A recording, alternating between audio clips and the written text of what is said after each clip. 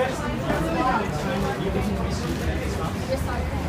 How can you do that? Because they made pretty clear that it was union members' money that went into that bank account, that you were the sole signatory for. Not being so aggressive, Mr. ABC. Well, I would just like to have my questions answered today, please, Cathy Jackson. It was not union members' money. It was a windfall the union received from Peter McCallum.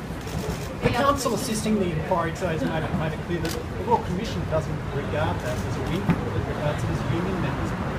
No, that was council assistance question. I would have said it was the Royal Commission's. Did you really forget that that $50,000 went to Jeff Jackson? Yes. You forgot the $50,000 from that? I knew it went to the number 1 branch. I wasn't positive when I was giving that evidence, but I hadn't seen those documents before, exactly who it went to. Just to elaborate for us why you're feeling so attacked and ambushed today.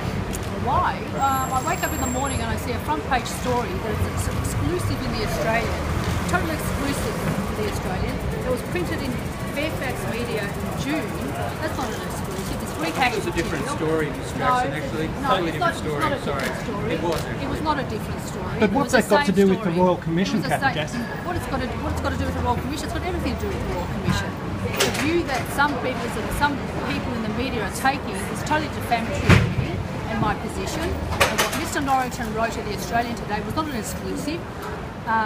Schneiders, McKenzie and Baker had exactly the same story. Sorry, that was a different story. It was not a different story. The allegation there was that I was friends with Karen Gilleland and that I, that I was friends with the Gillelands and I never disclosed that. And Karen Gilleland came to me with all these complaints about Michael Williamson defrauding the union. These are the same people that continue to have corrupt contracts with the HSU, the same people that got immunity from prosecution.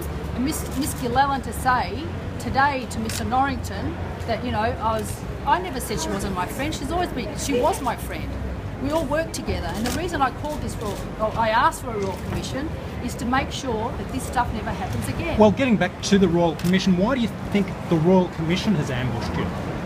I don't know, ask them. Well, no, you said it inside in the witness stand. Why do you feel the Royal Commission has ambushed you today? They've ambushed me today because I came to the Royal Commission today. I was preparing a statement for the Royal Commission that they say that wasn't required of me, and I say it is required of me to prepare a statement, to give a statement, to clarify matters before the Royal Commission. And I'll talk to people then. But I was totally ambushed today. People know I was ambushed today. And the front page of the papers today is just appalling. You know, the Australians are claiming it was an exclusive when it wasn't. This stuff has been in the papers from like June. Fairfax wrote it. And for the Australians who were claiming it was exclusive, it was absolute bullshit.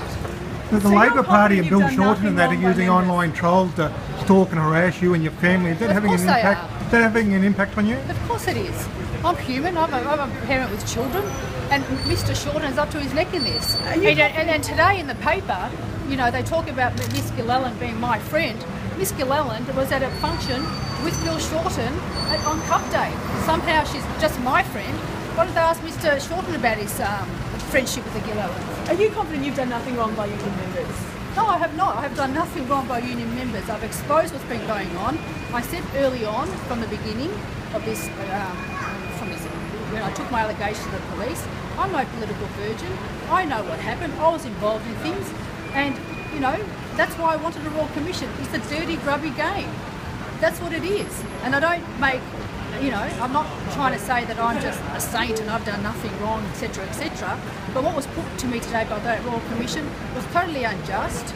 Totally unjust. When I had no legal representation, I was totally ambushed. So the money in that slush fund was fine for you to spend how you wish? As far as I was concerned, there was an offline account, there was a discretionary account that the money was put aside, and for Peter Mac to settle with the union at that time, they wanted cover for their board, and we gave them that cover, and that's what happened. And the members who didn't get their back pay? No, the members did. No. Don't buy into that. The members got a settlement. This was a separate settlement, and that was a windfall to the organisation.